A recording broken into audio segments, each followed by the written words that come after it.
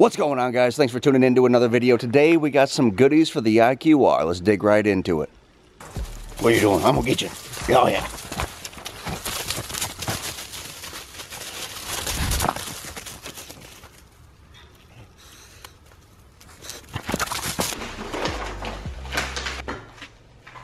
Now, as I said in the previous video, I wasn't all that thrilled with the blue. It just wasn't, I don't know, it wasn't hitting. But there's really no getting rid of that blue. You know, there's just no, you can't hide that whole belly pan. It's not gonna happen. So I decided just to embrace it. Let's just kind of break it up a little bit. Red and blue, do our thing. This is where we're at so far. I got a few pieces on. It's going pretty smooth. It's just tedious. There's very little room for error. I am gonna keep this, even though we'll figure this out in the future, but we are gonna keep that. But we're doing pretty good. I think what I'm gonna do now is go to the others. Now I think we're gonna do these pieces.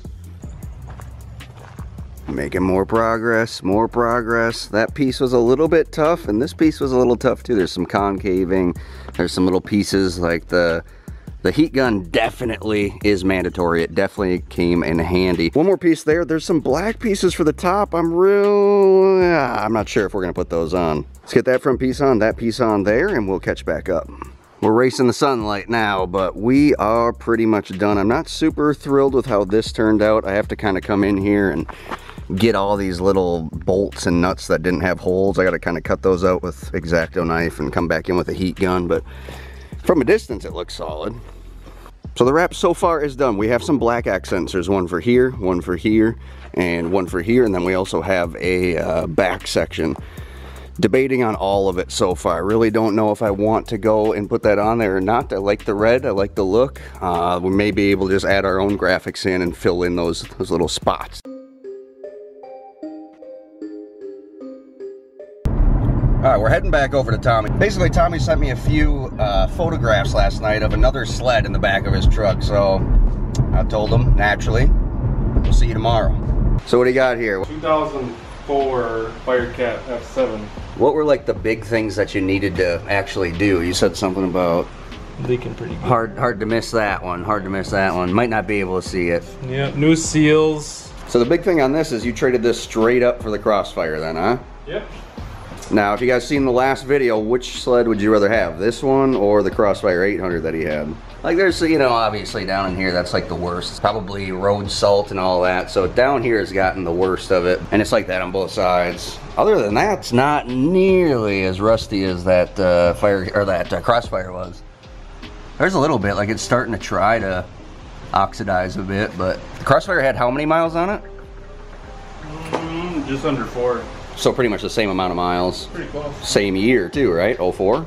07. Oh, that was a 2007 Crossfire. Okay, so 2004 Firecat, 2007 Crossfire. No, I think you made a good choice though, personally. The Crossfire was gonna end up costing you a lot of money, and you weren't really in it for the Crossfire to begin with. You wanted an F7. Yeah, F7, but I got compulsive at heydays. Oh, is that the crack you're talking about? Nope, I found that one. Just typical Articat hoods, I think, you know, when it really boils down to it.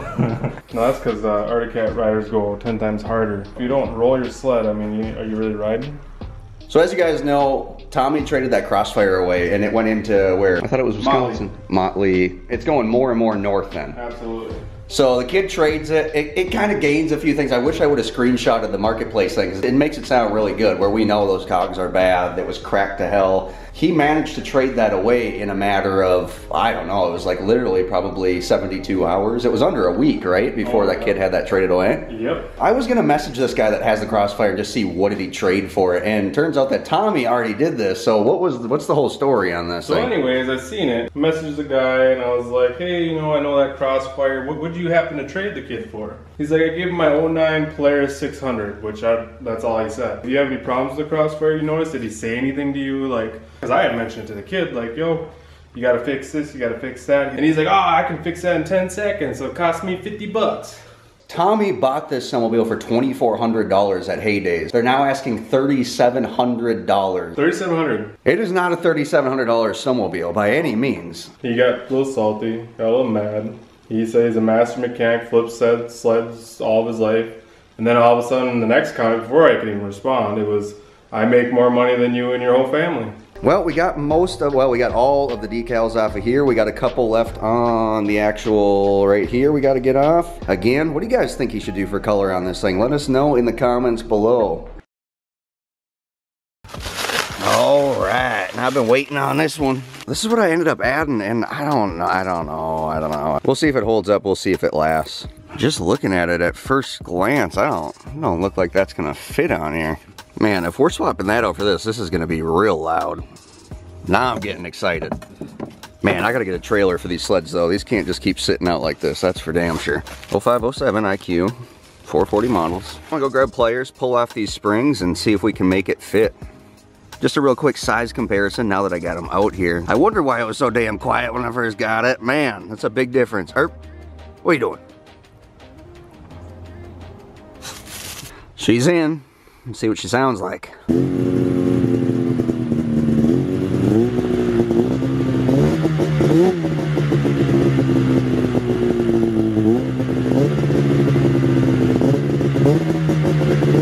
Oh, she's louder. There's no question about this one. You know, funny thing is I've tried to get numerous people into riding this here. Try to just go out and get your $1,000 snowmobile. It don't snow in Minnesota, that's what people say. Well, it's amazing how a 5-day difference changes everything. Now, of course, we don't have much here. We got, you know, probably 2 to 3 inches, depending on where you're at. Probably 3 inches, I'd say. But it is a good wet base. And over the next 3 days here where I'm at in Minnesota, we are projected to get somewhere between 1 and 76 inches of snow. 8 gallons of 110, 5 gallons of 91. We got ourselves the big jug of Dominator. We got to throw some sea foam, and I figured we'd treat the gas a little bit in the Pro X as well. You know, it's awesome when you have both your sleds prepped for the winter and neither of them will start.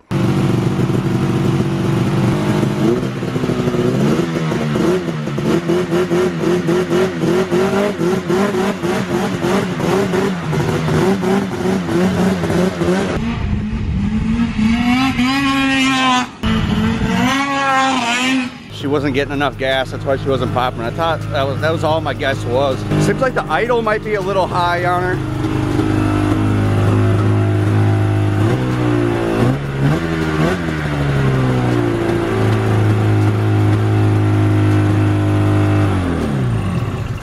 All right, it is starting to rain. Not terribly, but starting. Now the rain is not what we want to see because that will wipe out this base. So we went out and got some gas. Now let's kind of update you guys on this. So the Pro X, I went and got 4.5 gallons or something like that. It was just over 15 bucks. I got 8 gallons of race gas for the IQR. Came to like 73 bucks. So, and then another 45 or whatever for the Dominator, for the 4 quarts Dominator. She's adding up. She's gonna be a spendy one, but it's all worth it. I can already smell the race gas. I can smell that Dominator burning. It's gonna be a fun winter. Just getting home from work here. I mean, we can't put a race can on the damn snowmobile and not give you some real sound clips. I did not show you guys, well, I actually recorded it, but it didn't make it into the video, last video. This came with the snowmobile. It's the actual race jacket straight from Polaris. Also came with this spare seat. Fits pretty dang good, actually. I'm gonna do a quick tryout on these gloves here as well.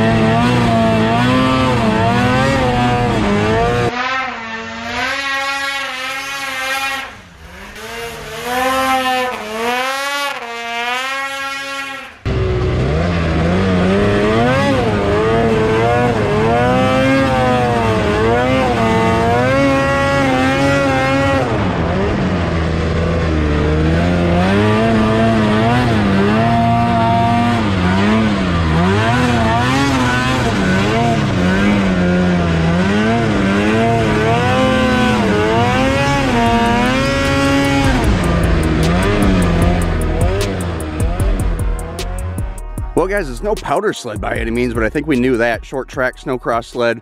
My goodness, if she don't rip for a 440 though. In the distance you can see she's still snowing as well. I think we probably get another inch or two out of this dang storm. This thing has been here for 3 days now. Just dumping on us. Snow quality is pretty good. The last storm is a lot more powdery. That first snow got really rained on and it just kind of ended up getting kind of smushed down. You can see it really stuck to the trees. Making for some good riding conditions, that's for sure. If we can keep this around, this is an amazing base to start off the winter season. With that said, guys, this is just the start of the winter. The Pro X wouldn't start. We got a carb problem with that. We got to get that cleaned again. My own damn fault, but we ain't getting into that. Not what this video is about. I appreciate the support you guys showed in the first video as well for a return video. I was kind of worried what we were going to see for views, and it was pretty much exactly like I had never left. So thank you guys out there for supporting the channel. As always, keep her tuned for the next one.